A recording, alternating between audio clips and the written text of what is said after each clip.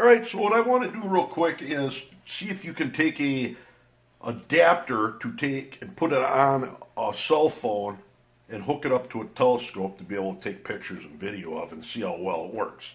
And while we're doing that, we're going to be using a pair of binoculars. Now real quick, with binoculars, you have to have the smaller diameter eyepiece, meaning like an inch or an inch and a quarter. And these are, what I'm using are some old Nikons. They're actually some quality glass, nothing real cheap. And the scope I'm going to be using is a 127 millimeter, a 5-inch Orion Apex, and we'll use a 25 millimeter eyepiece. Now these eyepieces, you got to pull the rubber eye cup off to fit these adapter on. An adapter, I'll put you a link down below. I bought this just to try it out. It's a Mead. There's the part number right there. I'll show you the link. But one thing, I've already got it done, did it, it does work, so that's why I'm putting the video up. But when you're hooking a phone up, and I'm using the Galaxy S10, when you put your phone on it, this has got 3 cameras, or 3 eyepieces. You get everything set up, and I'll mainly be using the middle one, but what you do is you get everything set up on your camera, get the lens right in the middle of this, and tighten this, squeeze it, tighten it down real tight, and then this side here is to push the lens or the eyepiece or the adapter that holds eyepiece down on the phone. And once you get that done, you literally can take your eyepiece, put it in your scope, and then you put that on and tighten it down with 3 different screws. And it works. That's the short version of putting everything together and using it. So now we're going to go out and try it out and see how well it works. But here's my setup. We're going to use the Galaxy S10 coupled to this Orion telescope, and got it hooked up on there pretty good. And I do have a 45 in there to erect the image. So show you what this looks like.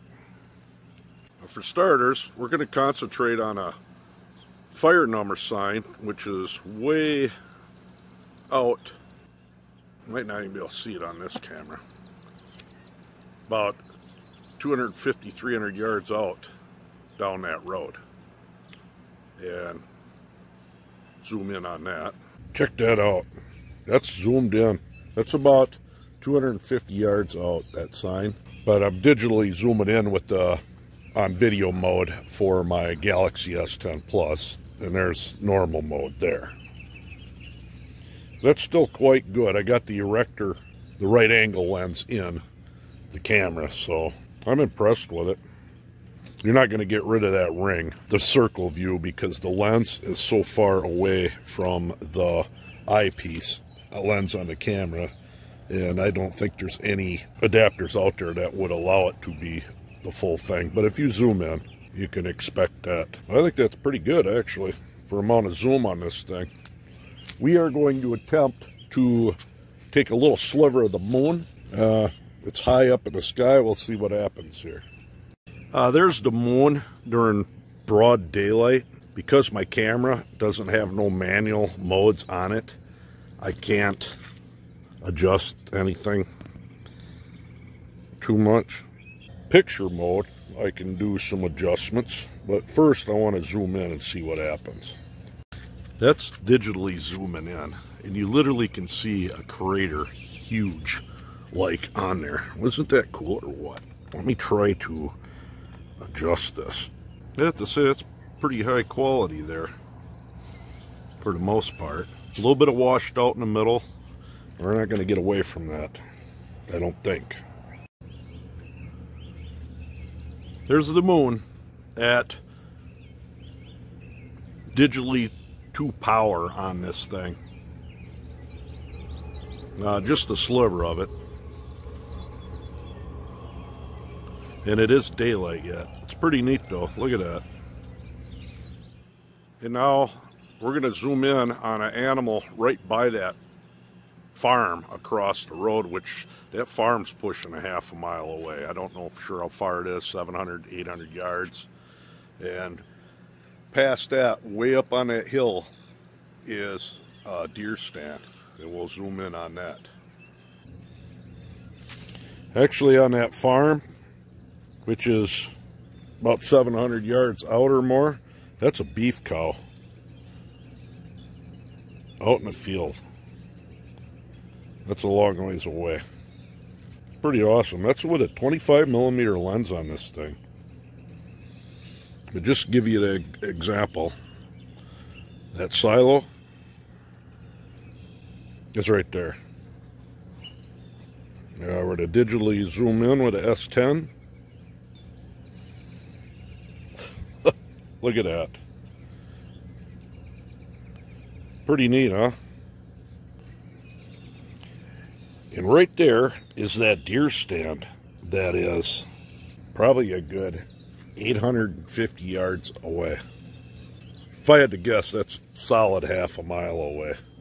If I were to step on my cement, of course my tripod moves, but look at that. You could tell if somebody was in there. Good half a mile away. A telescope adapter for the phone will work if you got a small telescope. Look at that. Believe it or not, there's Jupiter and its moons through this Galaxy S10 Plus and that Orion scope. How about that, huh? That is with a 25mm eyepiece in.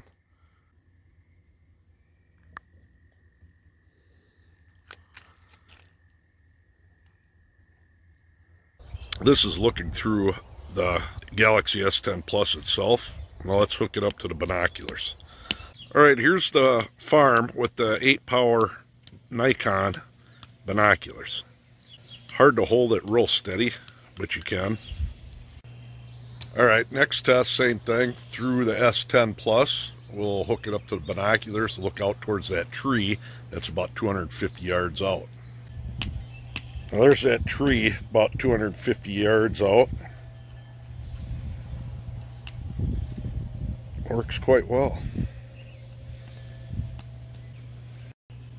And that hillside up there is about 250 yards. Let's hook up to the binoculars and look there to see if there's some wildlife or something up along that edge, if you could possibly see them. That wood line, actually, if there was wildlife up there, you'd see it quite easily. So it does work quite well with these little binoculars. So that's what you can expect. I am quite impressed with that. If you don't have a good camera for a telescope, get this adapter and use your phone. Pretty awesome.